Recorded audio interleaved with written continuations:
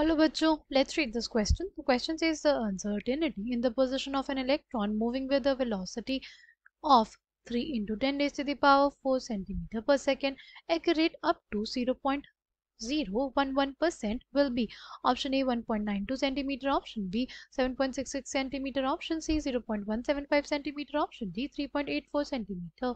The key concept for this question is Heisenberg's uncertainty principle.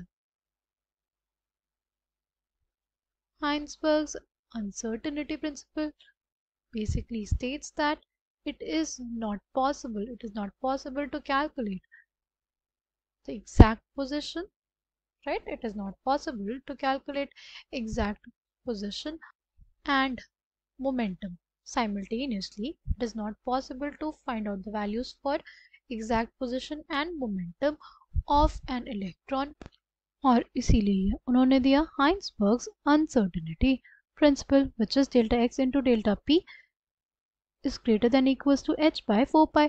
Delta x क्या है?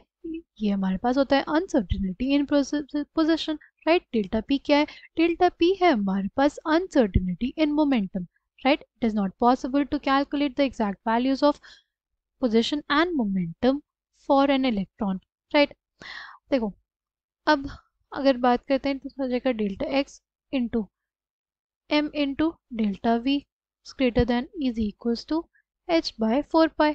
ठीक, हमारे पास क्या आ जाएगा? Delta x into delta we is greater than equals to H bye 4 pi M. ठीक है, हमारे पास क्या दिया हुआ है? Uncertainty in position of an electron moving with the velocity accurate up to 0.11% will be. हमें बेसिकली क्या निकालना है? Uncertainty in position, right. तो क्या आ जाएगा? वो बेसिकली हमारे पास आ जाएगा delta x equals to H bye 4 pi M into delta we. ठीक, एच कितना? 6.626 into 10 raise to the power minus 34 joule second. ठीक, बाय क्या आ जाएगा? 4 इंटू पाई, पाई कितना? 3.14 इंटू एम कितना? 9.1 into 10 raise to the power minus 31 kgs. ठीक, into delta we. देखो हमारे पास वेलोसिटी की वैल्यू कितनी है? 3 into 10 raise to the power 4 centimetre पर सेकेंड इंटू उसकी जो अनसर्टेनिटी है वो कितनी है? 0.011 into 10 raise to the power minus 2. क्या हो जाएगा? 0.011 बाई 100. 100 को क्या लिख दिया? 10 raise to the power minus 2 लिख दिया हमने. ठीक है, अब बेसिकली इसको लिख लें हम लोग. क्या हो जाएगा? 6.626 into 10 raise to the power minus 34 kg metre square पर second square into second by 4 into 3.14 into 9.1 into 3 into 0.011. तो क्या हो जाएगा? 10 raise to the power minus 31 into 10 raise to the power 4 into 10 raise to the power minus 2. ठीक, क्या हो जाएगा? kg centimetre second inverse, right. Second inverse और second inverse ये हमारे पास कट जाएगा. kg से हमारे पास kg कट जाएगा. ठीक, ये सेंटीमीटर में है, सेंटीमीटर को हम लोग मीटर्स में बदलेंगे तो क्या होगा? 1 मीटर इज इक्वल्स टू होता है 100 सेंटीमीटर, राइट. 1 सेंटीमीटर हो जाएगा कितना? 10 raise to the power minus 2 metres के. क्या आ जाएगा? 6.626 into 10 raise to the power minus 34 plus 31 minus 4 plus 2.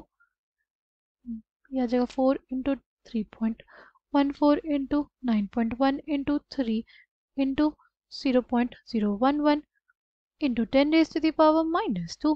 Metre square था और ये मीटर था. मीटर से मीटर हमारे पास क्या हो जाएगा? कट जाएगा. ठीक, ये 10 raise to the power minus 2 को भी हम लोग क्या कर दें? न्यूमरेटर में भेज देते हैं.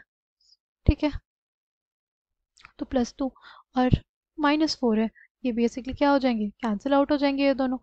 बचेगा क्या हमारे पास? हमारे पास बच जाएगा 6.626 by 9.1 into 3 into 4 into 3.14 into 0.0011 into 10 raised to the power minus 3 meters. कितना आ जाएगा ये वैल्यू?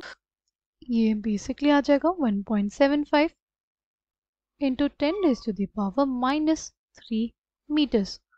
ठीक, अगर हम लोग देखें वैल्यूज हमारे पास सेंटीमीटर्स में, ठीक, तो हम लोग क्या करेंगे, देखो मीटर्स को सेंटीमीटर्स में बदलेंगे. 1 metre is equals to 100 centimetre.